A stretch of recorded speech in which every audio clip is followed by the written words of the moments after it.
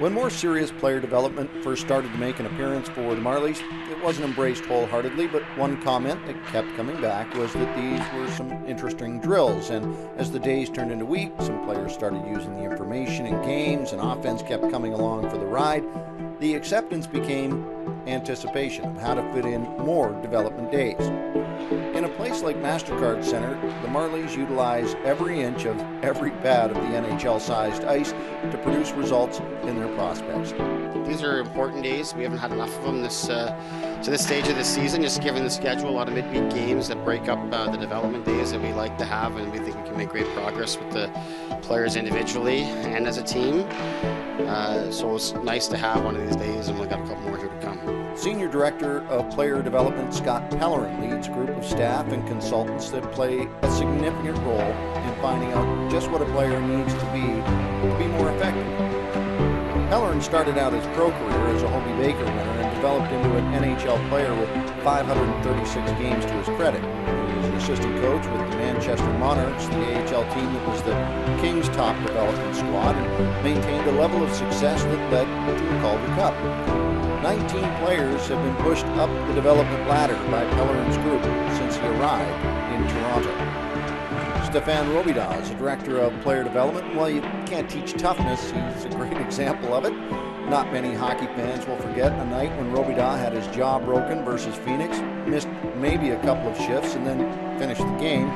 His study of the game has led him to be a vital piece in the learning machine here with the Maple Leafs and the Toronto Marlies.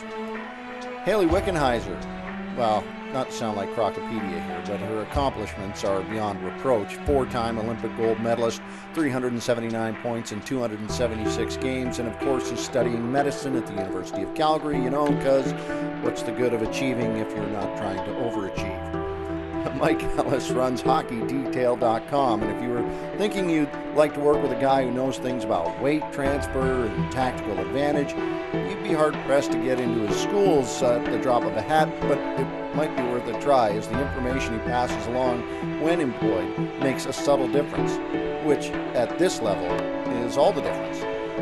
Daryl Belfry is not going to ring a bell for you, but the people he works with are all the names you know. For a while, you could think of Belfry maybe as the hockey equivalent of a swing coach in golf, but that description doesn't do it by half. Belfry is more like a private offensive coordinator that finds sequences in practice that end up being highlight reels in games.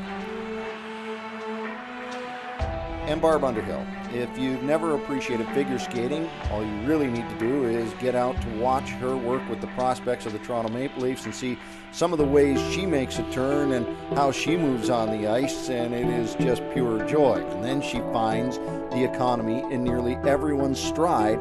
Well, it's like watching it when they get it. It's like watching the best aha moment ever. Player development stretches out well beyond the Marlies into all the Leafs prospects in junior, but here at MasterCard, it is put into high gear and driven hard.